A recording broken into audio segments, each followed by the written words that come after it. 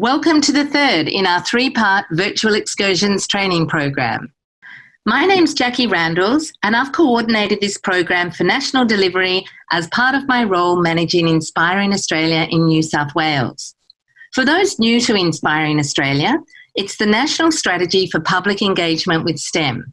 We work with hundreds of community partners to connect scientific researchers to big audiences. And today's training is all about doing just that in the virtual world. It will be produced and delivered by Fizzics Education, Sydney Science Education and Refraction Media. And I'd like to acknowledge support from the New South Wales Office of the Chief Scientist and Engineer and Inspiring Australia's state programs in New South Wales, the ACT, Queensland, Western Australia and South Australia. I'd like to talk to you more specifically about Virtual Excursions Australia. So a lot of the emails and follow-up information you've been receiving has come from Virtual Excursions Australia, and it's a collaborative network of content providers that was founded by Ben, myself and Stephen Bancroft from RVR Media when we were actually at a video conferencing conference up in Queensland in 2012. We really felt that it was time to actually have a network of content providers that we could share exactly like we've been doing over the last few weeks, our tips and tricks, our fails, our successes, and how we can develop those partnerships. So it's a perfect opportunity for us to use that Virtual Excursions Australia platform to continue the conversation and continue the sharing of knowledge, and especially looking at those networks and partnerships.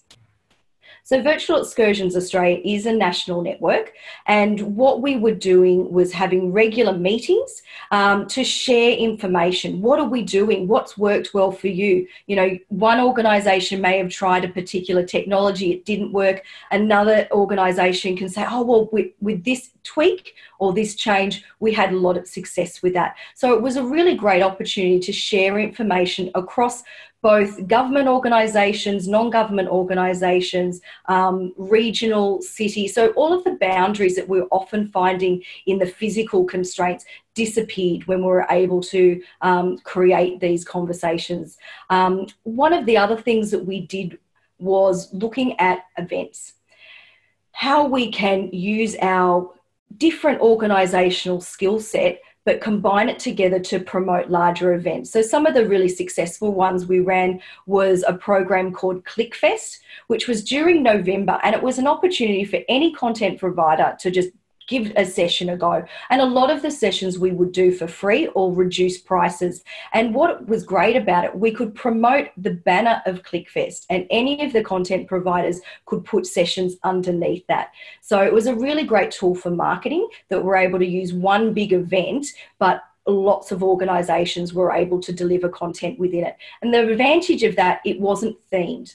So a lot of the other events we would look at is SciFest that we ran during the whole of August, celebrating National Science Week and science in itself. Single day events like World Environment Day, Threatened Species Day. I think we did Pirate Day. We've done Slime Day, which was a suggestion from Ben. And hey, who doesn't love slime? We were able to have a session where one of the scientists from the Australian Museum showed kids how to make post-it notes with leopard slugs, because they were all nice and sticky in paper. So, you know, you never know what your organisation might come up with given a forum that you might not have expected. Other events, Earth Science Week, lots of programs for NAIDOC Week. We also did things I'm trying to think, linking to libraries. So the organisations that we had involved were all the way from zoos, museums, libraries, art galleries, community organisations, not-for-profits, as I mentioned, as well as non-government organisations and government organisations. So it was open to everyone. There was a real sense of inclusion and that everyone's voice was heard within those meetings. So it's one of the things that after this training finishes up, we're actually going to start a series of Virtual Excursions Australia meetings again. everyone will be invited to participate in those. So at the end of the surveys we've been sending out, it actually has an option if you want to become part of the network. And that's a great opportunity just to, sit back and listen to what other people are doing. You might have a great idea or might want to suggest a program or event. So we're really looking forward to being able to build that network back up again. I think we've been sending the link out as well for you to find the Virtual Excursions Australia page. You can have a look at past events. There's also videos available to look at as well, and a list of all of the current subscribers. So the content providers on the page are pay subscribers, but the network itself is a free opportunity to get involved. So you don't need to be a subscriber on the website to be involved in the network. And so that's a really great way to follow up with everything you've been learning over the last few weeks and really continue those learning opportunities with the rest of the team. So Ben, I think you've got a great example of what this can look like, these collaborations. So I think I'll throw to you and you can add your awesome experience. No worries. I thought you were going to say my 2 cents worth, but seriously, can I just say that what happened at Virtual Excursions Australia was really fun. At one point, we were up to nearly 30 or 40 museums all over Australia doing all sorts of stuff, and not just in science, in every single key learning area: history, art, maths, all music, the lot. There was heaps of people. I do want to quickly share you a very brief video, and people who have consumed physics programs before know that we tend to not show as much video. We tend to do a lot of live, but it does actually help because this was filmed during this was nearly 8 years ago, something like that. In fact, Mike Bartlett, who you'll get to meet soon from Sydney Olympic Park Authority, was a strong collaborator with this. Karen Player was involved as one of this. It's all about a science club. But it didn't just involve just us presenting. It was about multiple sites.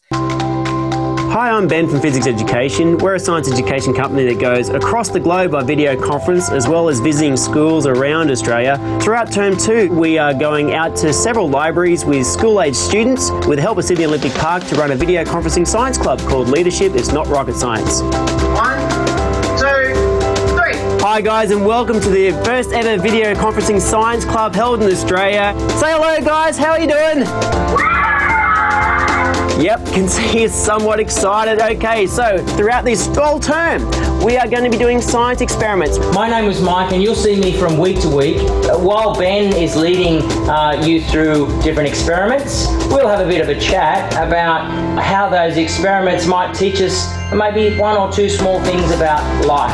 It's not just Mike and myself and the library people. You'll also be meeting a bunch of career people in science. I work for the Murray-Darling Basin Authority. What we do is we look after the water resources in the Murray-Darling Basin. So this week we are going to be looking at what milk is made of and what detergent can do to that. Hi, I'm Ariana and I'm here from Hurstville Library, Museum and Gallery. I'm the Programs and Collections Officer, and today we're actually doing a physics program. And so what are we doing here? We're pouring the vinegar and the milk together, and we're going to mix it to see what happens. You should have seen it all clump up.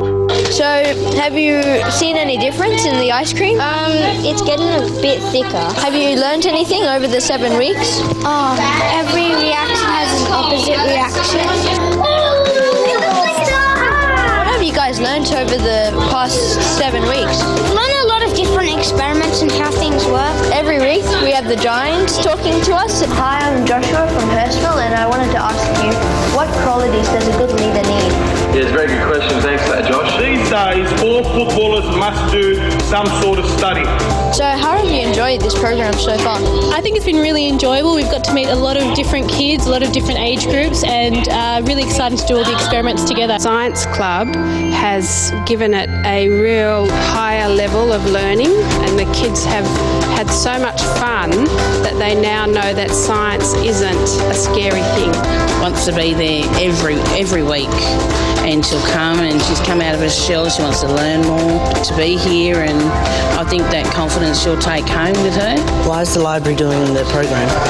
Well, technically technology is changing, and so this is our chance to get a whole variety of science and speakers to come to Mount Druitt, Auburn, Hurstville, all at the same time through video conferencing, and we've never done anything like this, so it was a great pilot program. Just now looked at the balloon race and I thought that looked like so much fun. I never had a chance to do anything like that when I was a kid. I've had a really fun time over the last 7 weeks and I hope to do it next year. Goodbye. Thank you for joining us for the Virtual Excursions training, supported by Inspiring Australia.